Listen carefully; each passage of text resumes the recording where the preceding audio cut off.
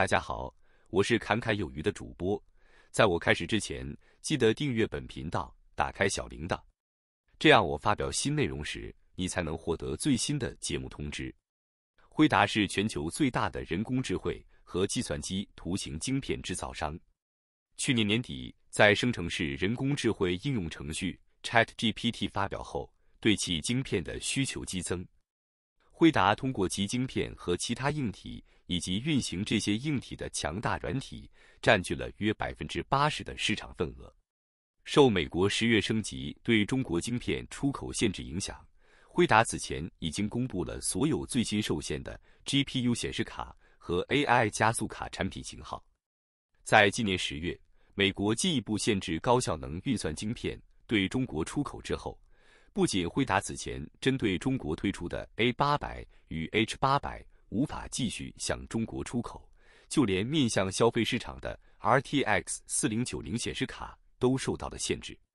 现在，网路上爆料的一份据称是由戴尔推出的销售咨询指南，则披露了 AMD 受限的 GPU 显示卡和加速卡型号，以及此前辉达未公布的受限的产品型号。在这份销售咨询指南中，戴尔指出，所以包括 AMD Radeon RX 7900 XT、Radeon RX 7900 XTX 和 Radeon Pro W 7900显示卡，以及 Nystedt MI210、MI250、MI250X、MII300 系列 AI 加速卡的产品，都将被禁止在中国和其他22个国家和地区销售的 AMD 产品。另外，该销售咨询指南还显示，所有包含辉达 A100、H100、A800、L40、L40S、A40、A30、L4 加速卡的产品，以及包含 RTX A6000、RTX 6000A的、RTX 4090显示卡的产品，也同样被禁止在中国和其他22个国家和地区销售。而在此之前，辉达的公告当中仅明确指出了 A100、A800、H100、H800、L40、L40S、RTX 4090等产品是受限的，并且明确指出还有其他哪些产品也是受限的。现在看来 ，I40、I30、L4、RTX A6000、RTX 6000A 的也都是在限制之中。对此，在今年11月初，业内消息显示，辉达为了合规，即将面对中国市场推出基于 H100 的减配版产品，包括 HGX H20、L20 PC 路和 L2 PC 路3款产品，整体效能降低了 80% 左右。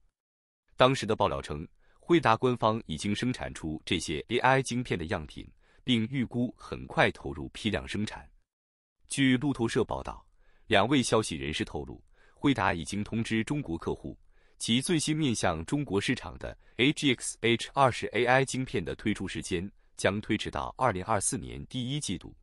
这是辉达为遵守美国新出口限制而开发的3款针对中国市场的晶片中功能最强大的一款。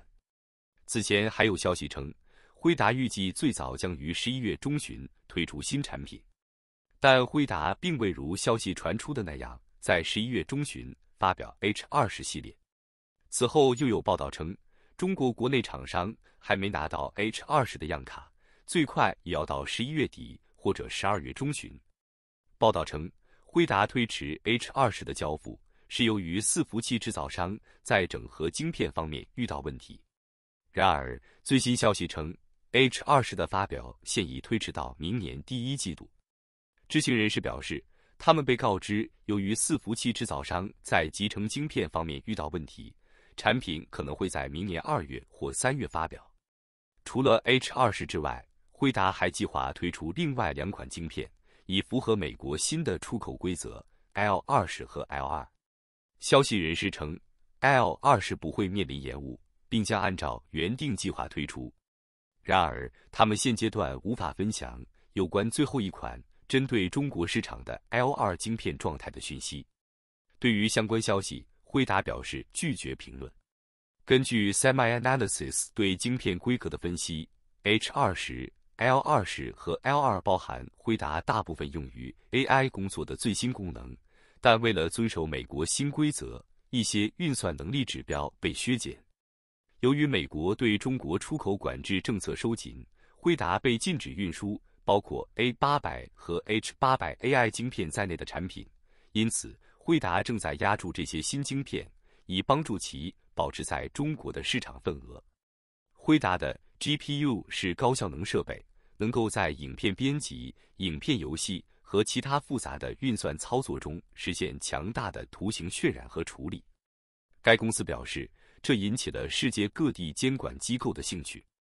辉达近日在一份监管文件中表示，欧盟、中国和法国的监管机构已要求该公司提供有关显示卡的讯息，预计未来还会有更多要求。辉达在一份日期为11月21日的监管文件中表示，例如，法国竞争管理局收集了他们在显示卡和云服务提供商市场上的业务和竞争讯息，作为对这些市场竞争进行调查的一部分。一位知情人士称，法国监管机构9月份突击搜查了辉达在法国的办公室。辉达在文件中表示，他们还收到了欧盟和中国监管机构关于公司 GPU 销售和供应分配的讯息要求，他们预计未来还会收到更多的讯息要求。在最新发表的晶片行业收入评估报告中，辉达位列第一。金融分析师 Dan Nystedt 表示，随着第三季度的财务数据公开，辉达超过台积电和英特尔，且从代工晶片制造巨头台积电手中拿走了营收冠军。辉达发表了2023财年第三季度业绩，盈利爆炸式增长。辉达第三财季营收为181.20亿美元，与上年同期的59.31亿美元相比，增长206%，与上一财季的135.07亿美元相比，增长34%。该公司的利润也达到了顶峰，辉达第三财季净利润为92.43亿美元，与上年同期的6.80亿美元相比，增长1259%，与上一财季的61.88亿美元相比，增长49%。在2023年第三季度，辉达的这一指标超过了晶片行业的竞争对手。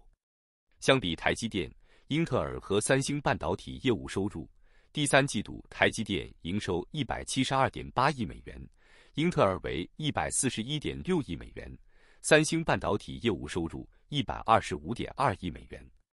辉达本季度之所以表现优秀，主要是旗下多个业务部门增长明显，这些部门对其收入和收入产生了成倍效应，尤其是数据中心业务增长明显。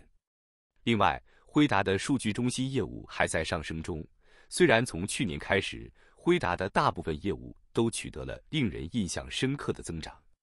辉达越来越多地要求台积电生产晶片，为加速发展的人工智慧数据中心提供动力。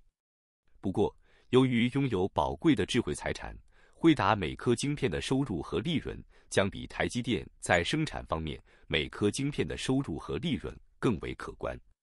虽然辉达蒸蒸日上，但是台积电未来表现也不是会一直蛰伏的。